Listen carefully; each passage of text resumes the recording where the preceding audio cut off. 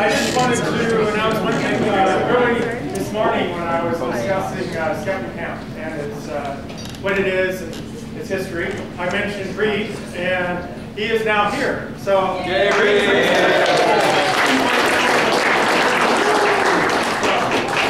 Who's Reed? So, yes, when did you start this? Was it 3 years ago? Or? It was August of 2007 when we had our very first event in Denver. It was a crazy experiment that myself, Rich Ludwig, totally skeptic over there, and another person started, and that's where Bryan and Baxter were invited to speak, and I was very suspicious because Bryan and Baxter, as far as I knew, they were another one of those loopy paranormal groups. And you showed up wearing nothing but shellac. Exactly. Baxter's, Bryan still looks exactly the same, which is a compliment. Baxter, you have long, black, goth hair, and it's but yeah, I've been immensely pleased with Bryan and Baxter's participation in all the Skeptic Camp events. This is the 7th one we've had in Colorado, and they've spoken at each one of them.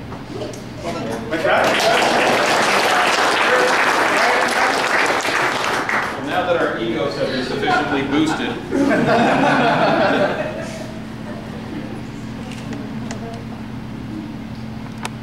All right, first off, we are Bryan and Baxter from Rocky Mountain Paranormal Research Society out of Denver. And I know the name is a little sketchy there for someone who would be showing up at Skeptic Camp. But we call ourselves paranormal claims investigators. What that means is we investigate people's claims that they make. We don't go out looking for ghosts. And there's a big difference, as you'll see in this investigation. This is a unique investigation. Now, if you can't hear us at any time, just tell Bryan to use a mic. Yeah. Back at you. Do we really have to do this? This is sad. Yes, this is a sad one. Okay, we're going to talk to you about a situation that's going down here in the Springs as we speak. How many people are from Colorado Springs here today? Then we have a request for you once we finish this up. But there's a group here in town, Pure Paranormal, who are a science-orientated team. They said it, I didn't. With some really outrageous claims, but one of the things is that they worked closely with the Colorado Springs, Manitou, and Central City cities. They went as far as to claim that they were the official teams for these cities. But a great quote here from the co-founder of the group. When asked, "Are you a skeptic?" she says, "Well, it's safe to say no." But in looking at these claims of them being official paranormal teams, none of these cities have actually heard of them. So it gets even deeper though. Now we're looking at them claiming that they're teaching at CSU. That's what I said. Well, when you look at it a little closer, they say that they've been offered to teach classes at Colorado State University. Well, the following feed said, it's just a gold school class, but it counts. So what that means is they've somehow got permission to get on the campus to do a little ghost tour.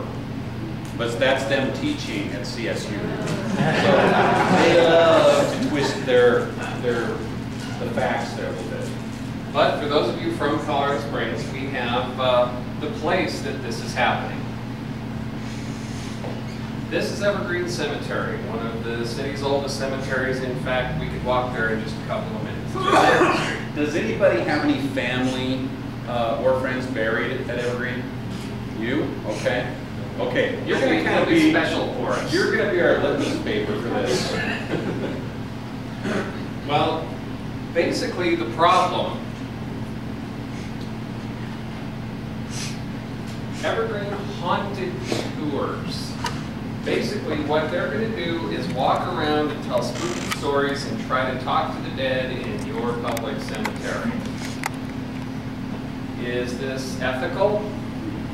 Maybe not so much. And they're out and out saying the cemetery is haunted. It is. It's a fact. So you got to come on this tour if you're interested in ghosts. But let's take a look at some of their claims. Hopefully we can see these. Can we get you to dim the lights? Kill them. We're good in the dark. Cuter in the dark. That's true. Okay, the first one I'm going to show you here is them using a. How many people have heard of the Frank's box, or the telephone to the dead, or the spirit box, or? Okay, for those of you that haven't, I'm just going to do it really easily. Broken radio they think talks to dead people. If you want more, ask us later. But in this short clip, and they repeat it a couple of times at the end, the ghost at the cemetery, you got to remember this is at the cemetery, threatens them with certain death.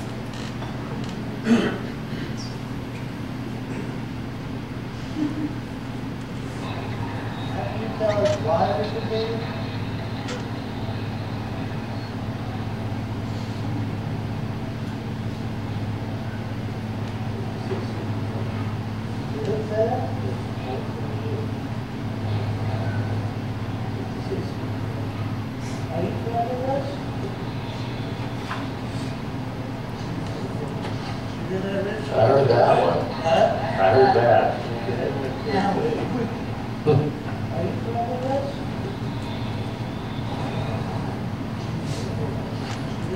I heard that one. I heard that. It may have been hard for you guys to hear, But it was even harder for us to but the thing is trust us. Look how we're dressed. We're not gonna say that to you. Now, I'll show you some video clips here. This is basically a bunch of best-of clips from their cemetery tours. Now, take note that these people are out there sitting on the graves doing this seance. And what they're doing is they're communicating with the dead by talking to their flashlight and hoping it turns on and off.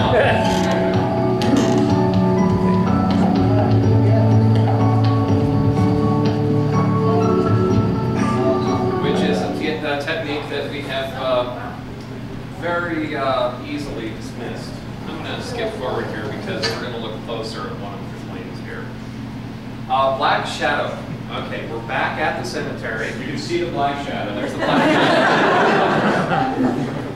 Inside the main chapel, there is the area where they would hold the funeral, but then there's a little elevator that allowed them to bring a casket up from the lower area where they had a storage area for bodies. Well, what you're going to see is the area right behind this elevator. A little shadow moves around on the wall, but we'll explain why as soon as it plays once here.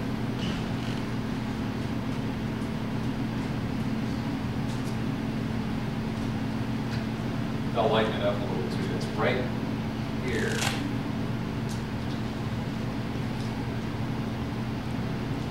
There he was. Wow. Yeah. You're glad he came back after lunch, aren't you? Now, the reason I bring that up is this shows you how well they look at their claims. The only source of light in this building is the camera that we're looking from. It's an infrared camera. The team is situated over on this side by a window. They are spending their entire time looking out this window to see what caused this. Let me start this again. The only source of light is coming from the camera. So whoever was standing by the camera, they never took into consideration. This is one of their key pieces of evidence that the cemetery is haunted.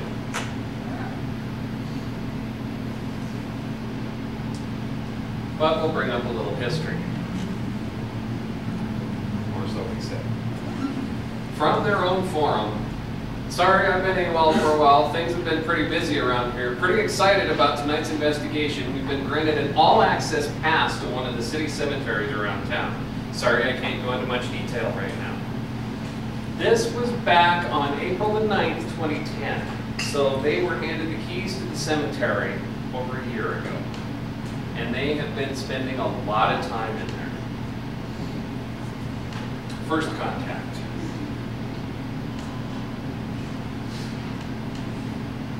Now we received an email from a woman who was very concerned about this. And she had actually contacted the Benevolent Society, who basically runs the cemetery.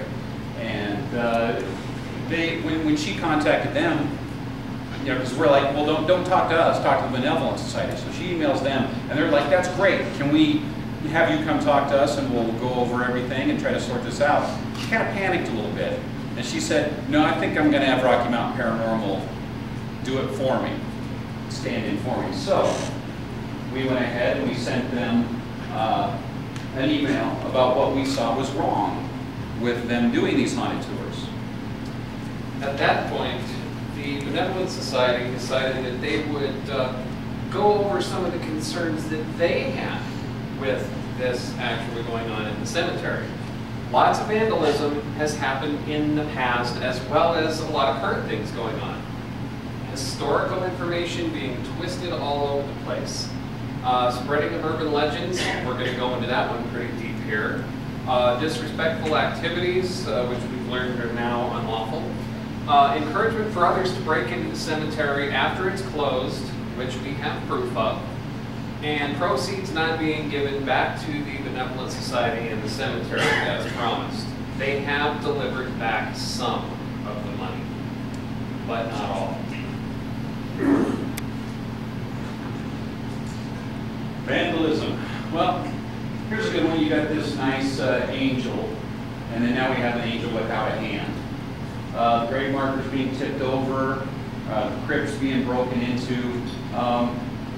A lot of this is fairly typical for a lot of cemeteries, but when you have these haunted tours that encourage this kind of behavior, whether they mean to or not, this stuff escalates. And anybody know how much it costs just for a headstone these days? Oh, yeah. To repair one. But the big question is, we need to determine how bad it really is, but how do you do that? Well, first, you disguise yourself as another image of paranormal team. And then you send them an email saying, we want to pay in cash, is that okay? Because, well, A, all of our PayPal accounts are associated with our real email addresses, and we don't want that happening. But also, it would be interesting to see if a bunch of people show up with cash if they actually report it. Yeah, no paper trail, will they do it? Now, when you go to start the tour, they make you sign a release. You saw the video before where the ghost threatened them with certain death. Well, luckily they have a release, so they can't be held responsible. They're dangerous and inherent in investigating the paranormal. Mortal or serious personal, spiritual, and mental injuries. Assume full responsibility for the risk of personal, spiritual, mental injury, death, and property damage. So you have to sign this before you can go on the tour.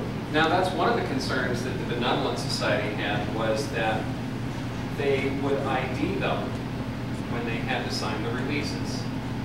That was also one of our concerns. Strangely enough, they never ID'd us. They just let us sign it and assume that we signed it as we actually are. But let's look at a little background research here. On their website, they claim, we are a licensed and insured paranormal group and registered with the state of Colorado as a non-profit organization.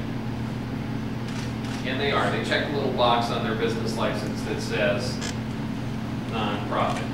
They're not 501c3, they're not registered with the IRS. It's a very low-level non-profit.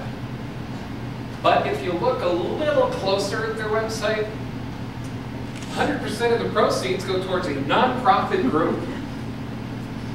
Or in other words, we're donating it to ourselves. Now, they often donate to other nonprofit organizations, but we haven't found a record of it yet.